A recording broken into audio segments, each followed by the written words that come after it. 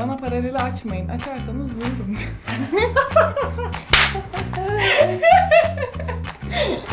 Aferin sana, öğrettiğim gibi.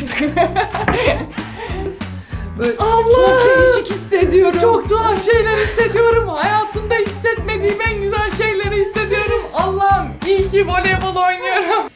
Evet Meryem Boz mavi şimşek.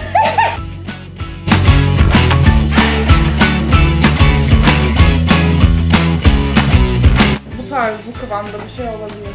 Yani İnşallah daha iyiler olur ama o gelene kadar en iyisi bu yani. Bir kere olimpiyat elemesi olması yani her 4 senede bir yapıldığı için hani ona gitmek, orada hani en yüksek seviyede oynamak herkesin hayali ve böyle kritik bir maç hani çok zor gelir bence. Yani muhtemelen olimpiyatta böyle bir maç daha çıkarırsak o zaman ya belki olimpiyat üstüne... yarı finali falan herhalde. Ya şeyi çok yüksekti bence. Konsantrasyonu çok yüksek bir maçtı yani. Ya Polonya'da biz de bence yani oynayabileceğimiz en iyi seviyeyi oynadık. Ve öyle bir sonuçlanıyor ki yani aslında Polonya gibi defansif özelliği kuvvetli bir takımın böyle bir şey yapması çok ilginç yani. Muhtemelen bu yaptığın defans herhalde mütevazi davranamayacağım, bizi ipten alan bir defans. O kadar mutluydum ki ben hep kritik anlarda defans sana geliyordu kanki. Sağ olsun. Bak sadece bir yerde bir maç puanında Şeyma'nın böyle yerden aldığı, böyle yerden evet, kazıdığı bir top doğru. var. O da Maç sayısı mıydı hatırlamıyorum. Ama her yerde sana geldi ben orada bir yerde. Tabii ihale bana kalacak, yapamaz. Bende de o korku vardı. Ben de şimdi galiba mütevazı davranamayacağım. Sen bunu paralele vurduğum en iyi toptu galiba. Yani burada her seferinde ortaya gelip derin bir nefes dediğimizi biliyorum yani. Abla böyle herkes derin bir nefes alsın. Sonra hepimiz birbirimize gülümsüyorduk böyle, öyle ayrılıyorduk.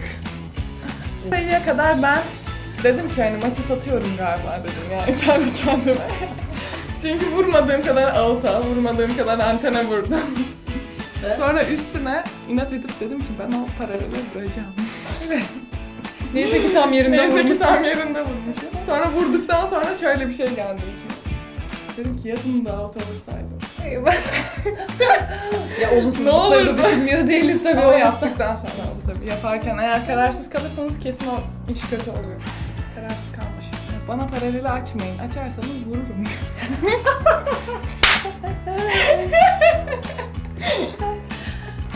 Yüzümdeki şey ifade küçük ama. Yerime bir anda gitmek zorundayım, yetişemeyeceğim diye çok tedirgin olmuştum. Herkes o sırada geriye bir açılıyor yani dualar havada uçuşuyor. Bismillah. Geri her top yani düşmediğinde o kadar gerildik ki böyle düşemez. Biz arkada sürekli birbirimize böyle düşemez. Yani servis atıyoruz biz. O sırada Hande ile böyle bir eliyle tutuşup düşemez. Yapamayız yani. Hani İnanılmaz büyük bir baskı ya. Örzek de vurduğu yerden hiç şaşmadı. Oraya çadırı kurdum. Maç boyu oradaydım yani. Yani Hande en son bana şey diyordu, yan yana su içiyoruz. Böyle Allah! Çok değişik hissediyorum. Çok tuhaf şeyler hissediyorum. Hayatımda hissetmediğim en güzel şeyleri hissediyorum. Allah'ım iyi ki voleybol oynuyorum. Ben doğan büyük bir bilinçle işte tamam sakin ol şimdi. Yani önümüzde bir set daha var. Ama ben büyük gaza gelmişim yani o sırada tabii, böyle şükretmeye falan başladım. İyi ki voleybol oynuyorum. İşte zaten bir daha böyle duyguları nerede hissedecek, böyle saçmalamaya falan başladım. Zaten Hande maçtan önce Naim Süleymanoğlu'nun filmindeki şarkıyı dinleyerek maçtan önce gaza getiriyordu zaten kendini. Herkesi de getiriyor. Bir de totem yapıyor böyle. Maçtan önce bir çikolata atıyor arada. Evet, totemim vardı. Bak bunu kimse bilmez. Hande o zamanlar... Ben o zamanlar biraz kiloluyum. Hande tutturdu ben şekeri bırakacağım diye ama kötü gidiyor yani artık. Bayağı kötü gidiyor. Ben bayağı bir süre diyet yaptım. Şekeri bıraktım. Ve en sonunda dedim ki benim ilacım bu değil.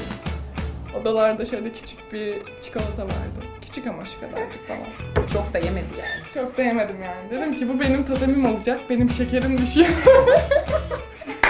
Sonra işte gücümü o çikolataya başlıyor. Aslında kucaklardan inmemem bir taktikti. Maçtan önce Joanne'nin Joanne'nin bana isteği. verdiği ve benden istediği tek taktikti muhtemelen. Her sayıdan sonra kızların kucağına atlaydı. Benim o maç boyuncaki tek görevimdi aslında. Ama bir süre sonra fark ettim ki gerçekten beni de maçın içine çeken bir durumdu bu.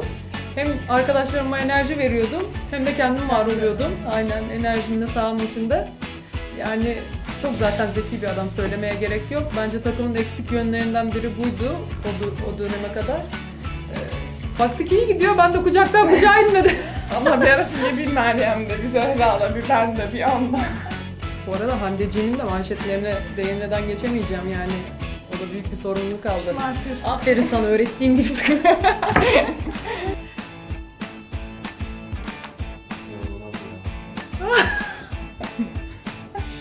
Bak yine sana geldi orada defansta. Yine aynı. Bunun ben sayı olduğunu anlamadım biliyor musunuz? Çıktı falan zannettim top.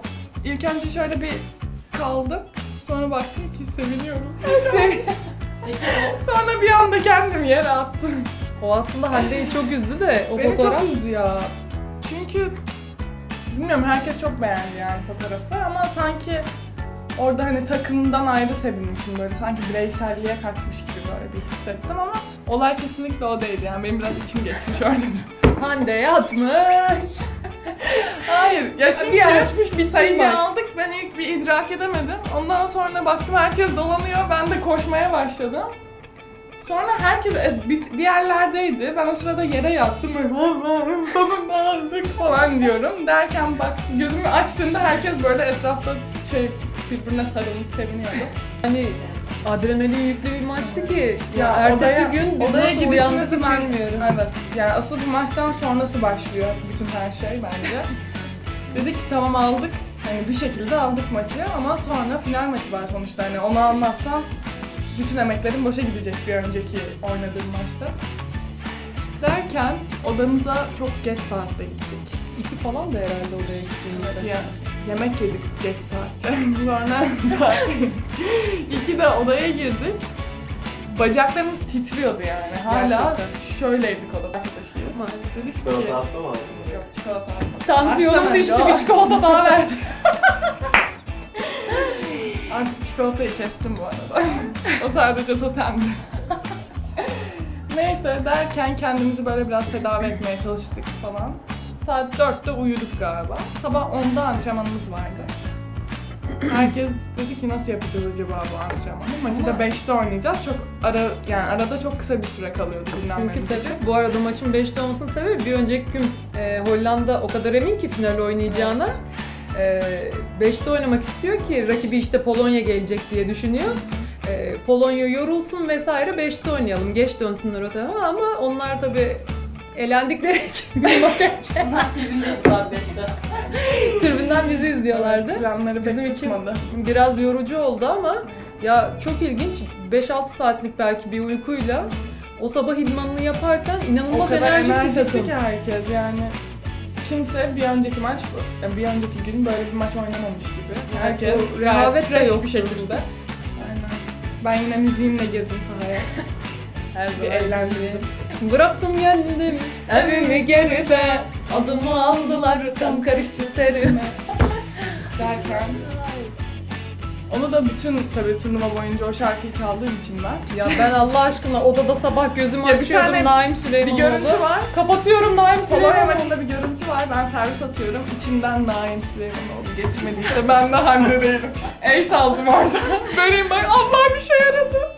Zaten filme gittik takımca. O kadar benimsedik ki yani filmi, müziği, kendisini. Ama senin kadar benim yerini görmedim. Maşallah. Ben çok önem veriyorum böyle şeylere. Bana hala duygulu anlatıyor maç sabahı. Neler başarmış, biz de başaracağız falan diye. Dedim anne yani çok da gaza gelme ama.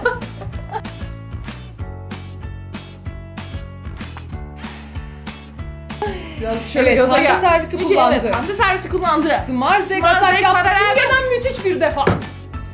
Evet Meryem Boz mavi şimş.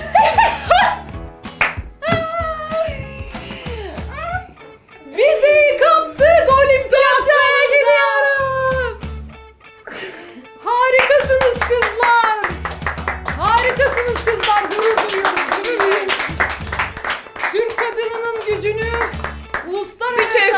bir kez daha gösterdiniz. Tebrikler kızlar. Tebrikler Türkiye.